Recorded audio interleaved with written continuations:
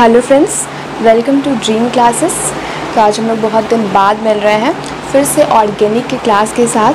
तो जो बच्चे शुरू से लेक्चर को फॉलो कर रहे हैं वो ये जानते होंगे कि हम लोगों ने जो फर्स्ट चैप्टर है हेलो एल्केन और हेलो एरीन उसको पूरी तरीके से कवर कर लिया है एनसीईआरटी के क्वेश्चन के साथ।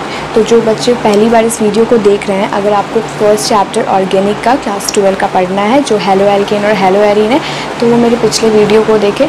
मैंने सारे सोल्यूशन भी दिए हैं एनसीईआरटी के जो इंटेक्स्ट क्वेश्चन होते हैं, और जो मैंने छोड़े हैं कुछ, वो मैंने रीज़न बताया है कि क्यों छोड़ा है, उसको भी हम लोग कवर करेंगे, लास्ट में कवर करेंगे। तो आज हम लोग न्यू टॉपिक पढ़ने वाले हैं जो क्लास 12 का जो सेकंड बुक है, जो कि ऑर्गेनिक का बुक है, उसका सेकंड चैप्टर अल्कोहल, फिनॉल और इथर। ठीक है, तो हम लोग अल्कोहल, फिनॉल और इथर शुरू करने वाले हैं। तो बेसिकली इस चैप्टर में हम लोगों को अल्कोहल, फिनॉल और इथर को सेपरेटली पढ़ना है। तो जैसे कि हम लोगों ने वहाँ हेलो एल्केन और हेलो एरीन को पढ़ा था, तो दोनों को अलग अलग पढ़ा था, दोनों के प्रिपरेशन, फिजिकल प्रॉपर्टीज़ और केमिकल प्रॉपर्टीज़ को अलग अलग देखा था। उसी तरीके से यहाँ पे अल्कोहल अलग, फिनॉल अलग और इथर तीनों को हम लोग अलग अलग देखेंगे। तो आज हम लोग अल्कोहल देखेंगे। तो अल्कोहल, फिनॉल और इथर को पढ़ने के लिए सबसे पहले आज हम लोग अल्कोहल कवर करने वाले हैं कि अल्कोहल क्या होता है। तो सबसे पहले तो आपको जानना होगा कि अल्कोहल को कैसे पहचानोगे, आप कैसे पहचानोगे। कोई कंपाउंड बता दिया जाएगा, फिर आपसे पूछेगा ये क्या है, तो कैसे पहचानोगे। तो उसका फंक्शनल ग्रुप OH होता है। अल्कोहल का फंक्शनल ग्रुप OH होता है। जहाँ भी OH प्रेजेंट होता है वहाँ अल्कोहल या फिनॉल होता है। अब आप सोचोगे कि अब मैंने अभी कुछ देर पहले कहा कि OH से अल्कोहल पहचानना है, कि फिनॉल भी अब बोल रही हूँ, तो उसका भी तरीका होता है। फिनॉल और अल्कोहल दोनों में ही OH होता है, लेकिन अगर OH ग्रुप एलिफैटिक हाइड्रोकार्बन से अटैच हो तो उसको हम लोग अल्कोहल बोलेंगे। जैसे कि मिथाइल अल्कोहल, इथाइल अल्कोहल, अगर एलिफैटिक पार्ट से अटैच हो। और अगर वो एलिफैटिक पार्ट से न अटैच हो के एरोमेटिक पार्ट से अटैच हो, जैसे कि बेंजीन से, यहाँ पे साइक्लोहेक्सेन से अटैच है जो कि एलिफैटिक है, तो इसको हम लोग अल्कोहल बोलेंगे। उसके बाद आता है कुछ बहुत सारे तरह के अल्कोहल होते हैं कि उसमें कितने OH प्रेजेंट हैं। एक OH प्रेजेंट हो सकते हैं, 2 OH ग्रुप प्रेजेंट हो सकते हैं। यहाँ तो एक ही OH ग्रुप प्रेजेंट है, लेकिन 3 तरह के होते हैं। अगर आप नंबर बांटोगे कि OH, जैसे कि किसी कंपाउंड में एक से ज़्यादा OH हो सकते हैं, किसी में 1 होंगे, किसी में 3 होंगे, तो उसको हम लोगों ने बांटा है मोनोहाइड्रिक, डाईहाइड्रिक और ट्राईहाइड्रिक में। मोनोहाइड्रिक अल्कोहल क्या होता है कि किसी भी कंपाउंड में, जैसे कि मैं यहाँ पे अभी आपको बताने जा रही हूँ, ये मिथाइल अल्कोहल हुआ, तो इसमें कितने OH ग्रुप प्रेजेंट है, सिर्फ एक ही OH ग्रुप प्रेजेंट है, जिसके कारण इसको हम लोग बोलेंगे मोनोहाइड्रिक अल्कोहल। ठीक है, उसके बाद अगर डाईहाइड्रिक अल्कोहल अगर हम लोग को देखना है, तो जैसे यहाँ CH3, CH2 और यहाँ एक OH ग्रुप और यहाँ एक OH ग्रुप, दोनों साइड दोनों पे OH लगे हुए हैं, मतलब कि 2 OH है। डाई मतलब क्या होता है, 2, तो दोनों पे अगर OH है तो ये डाईहाइड्रिक हो गए। उसी तरीके से अगर यहाँ पे मैं एक और CH2 बना देती हूँ इसके बगल में, और अगर यहाँ पे OH ग्रुप आ जाएगा तो ये ट्राईहाइड्रिक अल्कोहल हो जाएगा। क्या हो जाएगा, ट्राईहाइड्रिक अल्कोहल। तो हम लोगों ने देख लिया कि मोनो, डाई और ट्राईहाइड्रिक अल्कोहल क्या होता है। मोनो मीन्स सिंगल, मतलब कि किसी भी कंपाउंड में कोई भी दिया हुआ है उसमें अगर एक OH ग्रुप प्रेजेंट है तो वो मोनोहाइड्रिक, 2 है तो डाईहाइड्रिक, अगर 3 OH है तो ट्राईहाइड्रिक हो गया। ठीक है, तो ये आपकी बुक में भी दिया हुआ है पहचानना। और प्राइमरी, सेकेंडरी, टर्शियरी क्या होता है वो तो सब जानते हैं, और मैंने वो जो फर्स्ट लेक्चर है वहाँ पे बता रखा है। ऑर्गेनिक का जहाँ मैंने शुरू किया है उसी टाइम बताया था। सब में वो रूल जो होता है वो सेम ही होता है, तो कुछ बदलता है नहीं। तो हम लोग अब अल्कोहल के ऊपर आते हैं, इसके प्रिपरेशन पे, कैसे इसको प्रिपेयर किया जाता है। तो अब हम लोग अल्कोहल के प्रिपरेशन पे आते हैं। तो फर्स्ट जो प्रिपरेशन है वो करना है एल्कीन से। एल्कीन मीन्स क्या होता है, जब कार्बन कार्बन के बीच में डबल बॉन्ड प्रेजेंट होता है। तो जैसे कि इसमें फर्स्ट फ्रॉम एल्कीन में आता है bye acid catalysed hydration. Acid के प्रेजेंस में जो होता है हाइड्रेशन होता है, और ये मार्कोनिकॉफ रूल को फॉलो करता है, जो हम लोगों ने पिछले लेक्चर में, मतलब कि जब हम लोगों ने हेलो एल्केन और हेलो एरीन कवर किया था उस टाइम हम लोगों ने अलग से मार्कोनिकॉफ, एंटी मार्कोनिकॉफ सब देखा था, तो हम लोगों को पता है कि वो क्या होता है। फिर भी मैं अभी थोड़ा सा यहाँ बताऊँगी, और जिन बच्चों को ज़्यादा प्रॉब्लम आएगी समझने में वो प्लीज़ पहले वाला लेक्चर देखें, पर मैं अभी यहाँ भी बताने वाली हूँ। तो जैसे कि आपको कोई भी एल्कीन दिया हुआ होगा और आपको वाटर दिया होगा, हाइड्रेशन मीन्स मतलब वाटर के प्रेजेंस में वो रिएक्शन होगा और एसिड के प्रेजेंस में। तो यहाँ पे क्या होगा, एल्कीन, देखिए अब आपको क्या मार्कोनिकॉफ रूल में क्या होता है कि जो स्टेबल कार्बोकैटायन होता है उसी के नीचे हम लोग जो फंक्शनल ग्रुप जो हम लोगों को लगाना होता है, जिसका अटैक करवाना होता है, वो हम लोग लगा देते हैं। तो यहाँ पे क्या होगा, मार्कोनिकॉफ एडिशन में जो OH है वो कहाँ अटैक करेगा, जहाँ पे स्टेबल कार्बोकैटायन बनेगा डबल बॉन्ड के बगल में। तो अगर यहाँ अटैक करता है, यहाँ पे अगर प्लस चार्ज आके अगर यहाँ पे OH लगाएंगे तो ये कितना डिग्री कार्बोकैटायन बनेगा, 1 डिग्री। अगर यहाँ पॉजिटिव चार्ज आता है, क्यों, क्योंकि ये डायरेक्टली एक कार्बन से लिंक्ड है। अगर यहाँ पे हम पॉजिटिव चार्ज लाते हैं और यहाँ अटैक करवाते हैं, यहाँ OH लाते हैं, तो ये कितना बनेगा, 2 डिग्री। तो 2 डिग्री ज़्यादा स्टेबल हुआ या 1 डिग्री। कार्बोकैटायन में हमेशा याद रखिएगा कि 3 डिग्री सबसे ज़्यादा, फिर 2 डिग्री, फिर 1 डिग्री। मार्कोनिकॉफ रूल में हम लोग वही देखते हैं कि हम लोग जहाँ अटैक करवा रहे हैं वो कौन सा कार्बोकैटायन हम लोगों ने वहाँ बनाया है, किस तरीके का बन रहा है। अगर वहाँ पे पॉसिबिलिटी है कि आप 3 डिग्री, 2 डिग्री, 1 डिग्री तीनों बना सकते हो, तो आप किसको चूज़ करोगे, 3 डिग्री। उसके बाद अगर 3 डिग्री नहीं है तो 2 और 1। तो मार्कोनिकॉफ में बहुत कम चांस है कि आपको बोलेगा कि 1 डिग्री में मार्कोनिकॉफ कराओ। तो यहाँ पे कहाँ अटैक करवाएंगे, 2 डिग्री वाले पे, मतलब कि OH जो है यहाँ पे जाके अटैक करके अल्कोहल बना देगा। ठीक है। दूसरा है कार्बोनिल कंपाउंड्स। अब बहुत बच्चे सोच रहे होंगे कार्बोनिल कंपाउंड क्या है, तो प्लीज़ इससे जस्ट पहले वाला लेक्चर देखिए, वहाँ पे मैंने जो इंपॉर्टेंट नॉमेनक्लेचर है वो सब कुछ बताया, जो भी आपको आगे मतलब जानने के लिए इंपॉर्टेंट है, जो आपको रिएक्शन को याद करने में हेल्प करने वाला है, वो सब मैंने बता दिया है। तो प्लीज़ इसको एक बार देख लीजिएगा तो आपको समझ में आएगा। कार्बोनिल कंपाउंड में एल्डिहाइड, कीटोन, कार्बोक्सिलिक एसिड्स आते हैं। एल्डिहाइड क्या होता है, जिसका फॉर्मूला होता है CHO, मतलब एल्डिहाइड पहचानने का तरीका, उसका फंक्शनल ग्रुप होता है CHO।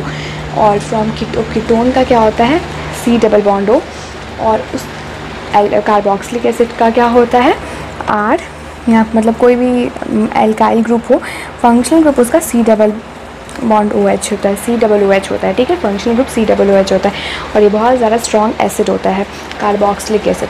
तो एल्डिहाइड से हम लोग कैसे बनाएंगे अल्कोहल, तो एल्डिहाइड की जो होगी रिडक्शन करवाएंगे। रिडक्शन जनरली प्लैटिनम, पैलेडियम ये सब के प्रेजेंस में करवाते हैं। तो यहाँ पे एल्डिहाइड के साथ हम लोग हाइड्रोजन और पैलेडियम लेंगे, तो क्या होगा, एल्काइल पार्ट, यहाँ पे R को एल्काइल डिनोट करते हैं, सबको पता है। तो जो एल्काइल होगा वो जैसे का तैसे आ जाएगा, और यहाँ पे एक हाइड्रोजन अटैच हो जाएगा जो यहाँ पे अटैक कर रहा है, बस एक, और ये क्या बन जाएगा CH2, और एक जो है इसके साथ लग जाएगा, तो क्या बना RCH2OH। ये जो हाइड्रोजन है ये यहाँ पे अटैक करेगा एक इसके साथ और एक इसके साथ लग के CH2 और OH बना देगा। ठीक है। उसी तरीके से फ्रॉम कीटोन, अगर आप देखोगे कि कीटोन के साथ कैसे करना है आपको, तो कीटोन में क्या होता है, उसका functional group C double bond O होता है। अब आप R सब जानते हैं, अल्काइल पार्ट है। हम यहाँ पे सेम भी हो सकता है, डिफरेंट भी हो सकता है। मींस कि यहाँ पे अगर मिथाइल है तो यहाँ भी मिथाइल हो सकता है, और अगर यहाँ इथाइल हो तो यहाँ मिथाइल भी हो सकता है। ये भी मैंने बताया हुआ है। अब उसका भी रिडक्शन करवाना है, तो उसका रिडक्शन हम लोग हाइड्रोजन और NaBH4 के प्रेजेंस में करवाते हैं। तो क्या होता है, एक हाइड्रोजन कार्बन जिससे कि डबल बॉन्ड O अटैच है वहाँ पे, और एक जो O पे जाके अटैक कर देता है, अटैक मार के अल्कोहल बनाता है। सेम जैसे यहाँ पे करना है, जैसे यहाँ पे एल्डिहाइड का जो O पार्ट है उसके साथ एक H लग जाता है, OH बना देता है, और बाकी एक H यहाँ पे CH के साथ लग जाता है। तो याद रखिएगा कि एल्डिहाइड जो रिडक्शन होता है उसका होता है प्लैटिनम के प्रेजेंस में, और कीटोन का जो होता है वो NaBH4 के प्रेजेंस में होता है। अब हम लोग कार्बोक्सिलिक एसिड का देखेंगे कि कार्बोक्सिलिक एसिड से अल्कोहल कैसे बनाते हैं। कोई भी अल्कोहल लेके एसिड और उसका रिएक्शन लिथियम एल्यूमिनियम हाइड्राइड, जो सबसे ज़्यादा स्ट्रॉन्गेस्ट रिड्यूसिंग एजेंट होता है, नोट कर लीजिए, लिथियम एल्यूमिनियम हाइड्राइड जो है बहुत ज़्यादा स्ट्रॉन्गेस्ट रिड्यूसिंग एजेंट कहा जाता है, और इसकी रिएक्शन H2O के प्रेजेंस में करवाएंगे। क्या होगा देखिए, R पार्ट तो रहेगा ही, OH रहेगा ही। जो खेल है यहाँ पे CO, यहाँ ये हट के CH2 इसको रिप्लेस करके प्रोडक्ट बना देगा, मतलब अल्कोहल बन जाएगा। ये जो लिथियम एल्यूमिनियम हाइड्राइड होता है इतना स्ट्रॉन्ग रिड्यूसिंग एजेंट होता है, बहुत महंगा मिलता है, कॉस्टली आता है मार्केट में। तो लैब में इसका मतलब कॉस्ट बचाने के लिए, मतलब खर्च कम करने के लिए हम लोग क्या करते हैं, एल्डिहाइड से हम लोग ईस्टर बनाते हैं। ईस्टर का formula RC double bond OR dash होता है।